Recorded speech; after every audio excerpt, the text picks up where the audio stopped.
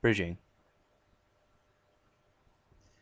Many tools require drilling or preheating into the materials and creating incisions for the actual machining.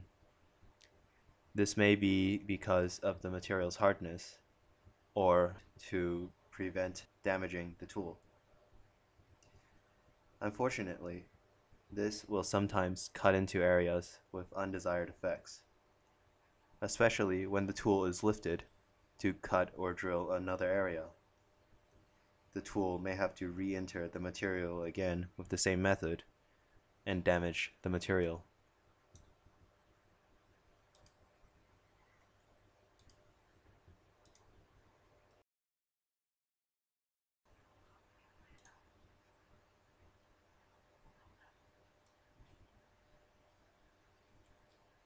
As you can see here, the tool has to re-enter the material at various places. To prevent this, you can bridge the separate objects. Firstly, select your objects. Go to Utility and Bridge. In the Design Central, you'll see the width. The width in millimeters is the width of the bridging. You can set it according to the size of your tool. It is better to set it smaller so it does not have a major effect on the machining itself. Then use your mouse. Select the area and drag it until you create a line.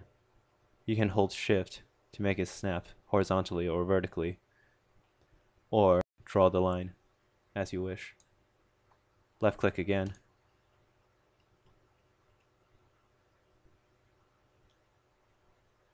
And you can see the 0.5 millimeter bridging created between the objects.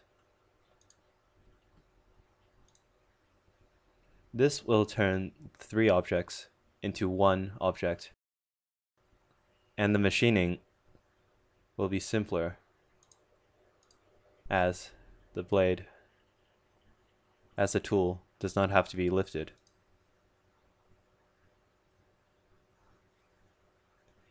Continuous cutting will often save material and prevent tool damage from re-entering the material.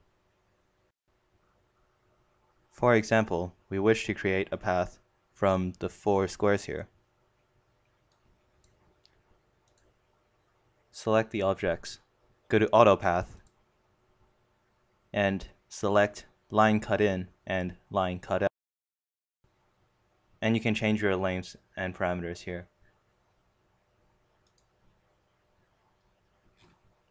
You will see the green lines, which are the cut in and cut out lines. Now select the toolpath. Go to Path and Path Lead. Here you can move the path lead, cut in and cut out.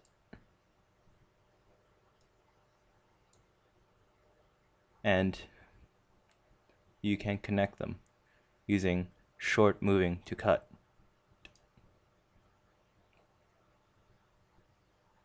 Now the cut in and cut out can be done without having to lift the tool and move to another area.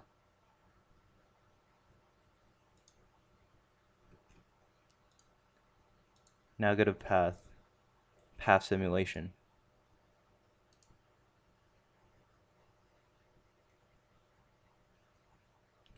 And you can see that the tool will follow along the lines.